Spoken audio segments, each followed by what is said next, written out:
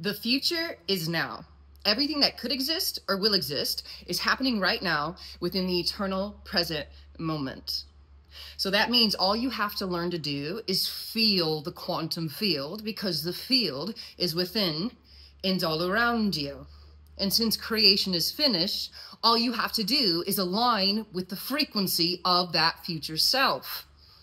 In other words, if you want prosperity, love, gratitude, kindness, compassion in your life, you have to feel those energies now, which is where the heart chakra comes in, really opening the heart space, learning to keep your awareness in the center of your chest, and being very mindful of when you drop back to depression, drop back to poverty, drop back to nothing's going to work out for me. No. When those energies arise, those are timelines coming into you, your sphere, to see if you as a creator wants to step into that reality.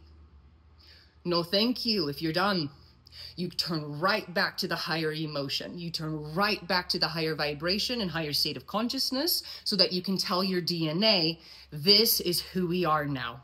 This is who I am now. I am not going back to depression. I am not going back to the past. I am serving gratitude. I am serving love, prosperity, inspiration. And as we abide and stay faithful to that new state of consciousness, you magnetize the new reality.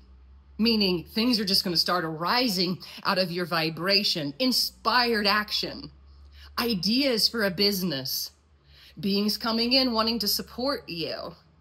All of these things will start to align once you have a very clear intention and learn to align your vibration with that intention and vision of the future self, which exists where?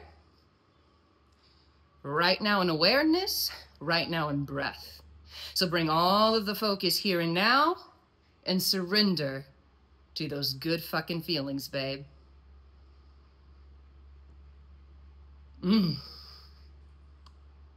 Peace.